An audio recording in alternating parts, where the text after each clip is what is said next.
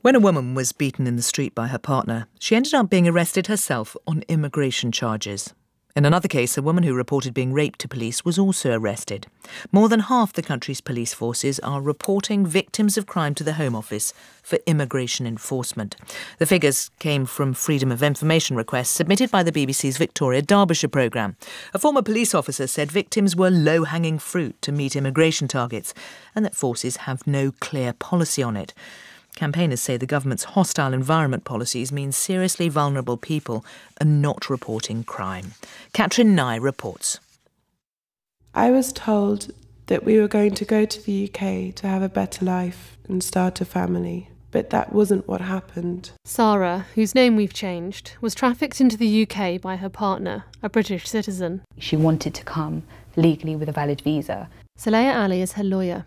Her trafficker made sure that he brought her in illegally so that she couldn't go to the police because she would get arrested, exactly what's happened in her case. And we see that as a common feature in all domestic violence and trafficking cases.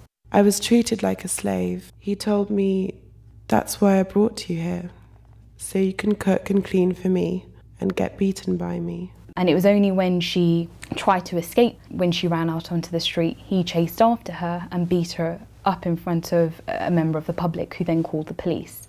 They arrested the perpetrator. They took her to hospital because of the severity of her injuries. And this is a pretty extensive list of bruising. She had bruises and cuts all over her body.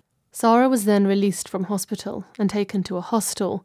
But once there, she was arrested too and taken to Yarlswood Immigration Detention Centre to be deported. Sulaiha Ali again.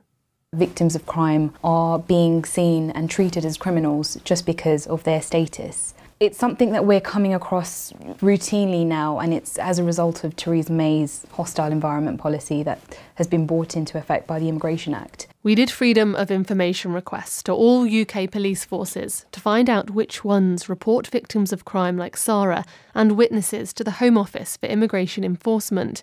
We found that 27 UK forces do. Some said a straight yes, others with caveats like not routinely or it's rare. 3 police forces said they did not, including Police Scotland. The rest were unclear, didn't reply or said they had no data. In December, the National Police Chiefs Council issued guidance on this, saying, where a person has reported to police that they are a victim of crime, only where there is intelligence or information that the person poses an immediate risk of harm to a specific individual or a wider group of people, should an immediate arrest be made. But only 3 police forces who responded to us said they were following this guidance. Well, the guidance is very vague. Dal Babu is a former chief superintendent with the Metropolitan Police. You need a lot more information there, and I don't think it would be particularly helpful to your average police officer who's got a huge caseload, who's going to have to make a decision very, very quickly. Why are charities saying that since 2014 this has been ramped up? I think these are, it's a terrible term, but these are low-hanging fruit. These are vulnerable people. They're easy to tick off on your list if you've got a target to meet. Caroline Lucas, the co-leader of the Green Party, thinks there should be a complete block of information, a firewall, between the police and immigration officers when it comes to victims of crime. This hostile environment, I think, is doing deep damage to our society. I mean, I've heard of people, for example, being the subject of rape, being afraid to come forward to report that rape, which means that the perpetrator of that rape is still at large. That is not in anybody's interest. Lawyer Sulaiha Ali stopped Sarah's deportation order. She's now applied for asylum in the UK. She says she fears she'll be killed if she returns to her home country. He was going to kill me here.